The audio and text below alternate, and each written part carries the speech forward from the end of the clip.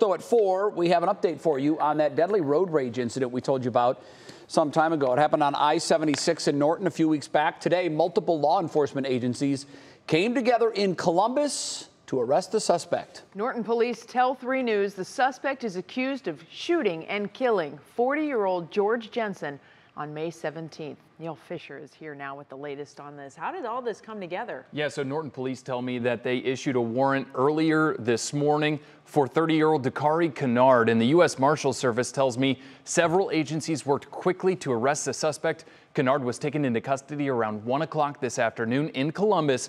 The U.S. Marshal Service says they believed Kinard lived at the residence in Columbus where he was caught. The Northern Ohio Violent Fugitive Task Force and Columbus Police Department SWAT team quickly responded.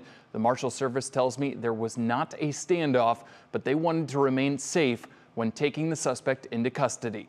When we have a suspect and we know that we've located him at a specific residence or location, we're going to do it as safely as possible. And doing that safely as possible means we're going to contact our local SWAT partners.